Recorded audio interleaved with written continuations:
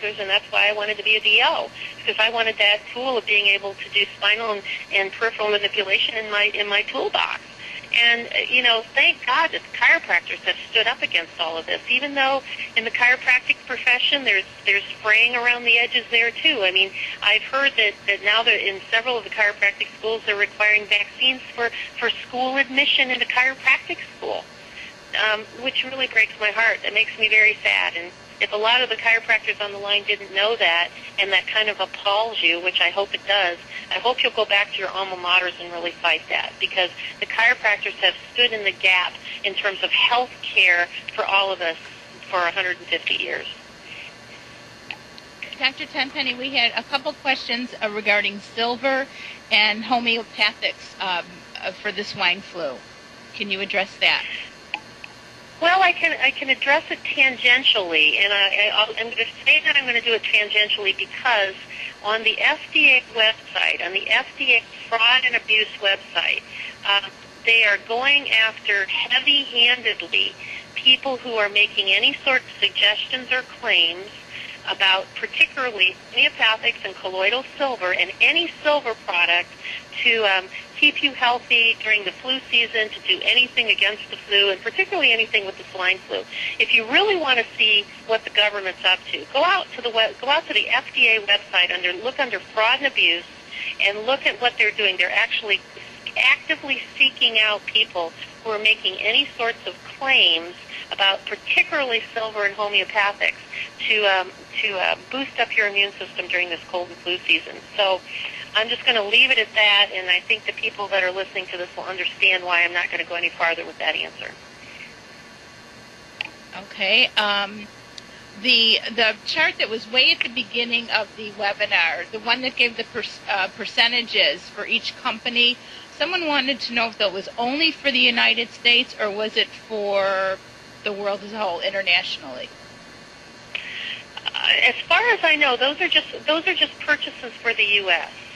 But even if those are vaccines that are being made for the rest of the world, why is the U.S. government putting so much money in their pocket to make vaccines for everybody else? Wow. Well, we've got about 3 minutes left, and I want to first of all thank everyone for coming, but I also want to let everyone know that the webinar will be archived, and it'll be available at drtenpenny.com, all the different websites here, at homefirst.com, and any final thoughts? Because there's at least 50 questions more, and I'm going to invite Dr. Tenpenny to come back because she's so willing to host the webinar series on vaccines, and we'll just have questions and answers. But I think that at least 30 or 40 of the questions are dealing. What are we going to do? And we'll address it more in 1 minute. We can't address it. What are we going to do if it becomes mandatory?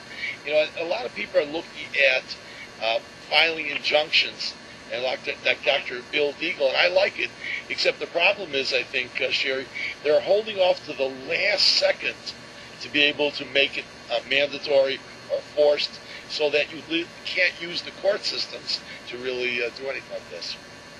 I think that's right. I mean, people are looking for answers. What do we do if it's mandatory? Right now, quite frankly, there aren't any. There aren't any answers. We don't know yet.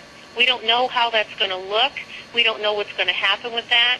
And I think that the best shot that we have, no pun intended, at protecting ourselves is to get all of your neighbors involved. Go out to pandemicfluonline.com.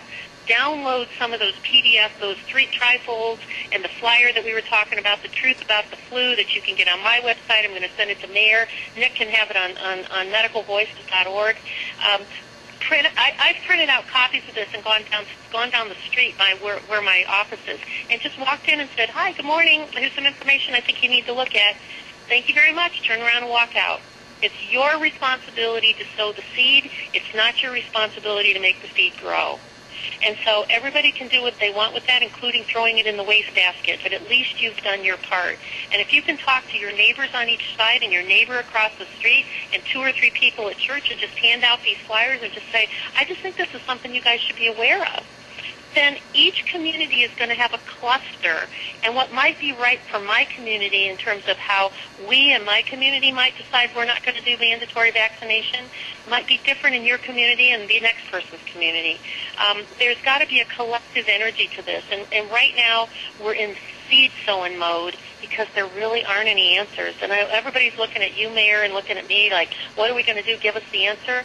We don't have an answer yet, but we're depending on all of you who are listening to this to help make suggestions so that our collective energy can resist it. And at this point, it's not even about whether or not you believe in vaccines. It's about whether or not you want to retain the right to refuse, and right to refuse for your children. And I think that because if somebody wants to get their shot, have at it, go get it. But I want to stop the government at the level of my skin of what I want them to be able to put into my body. With that, Dr. Sherri Tenpenny, I want to thank you immensely. As always, you are so interesting to listen to, frightening, and I agree. I think we have to hold this 6 o'clock in the morning because that way gives us the whole day to recover. But I think you gave some incredibly excellent suggestions. We can't passively just sit in our houses and close our eyes, close our ears, and lock our doors. And I think that's what we're all doing, And I think the next big issue, and we're going to talk about this endlessly, can we send our children to school?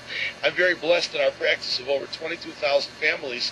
More than half the families homeschool their children. That resolves part of the problem, and so we'll talk about that further. Thank you very much, and God bless you and have a wonderful evening. Thank you too, Mayor. Thank you very much.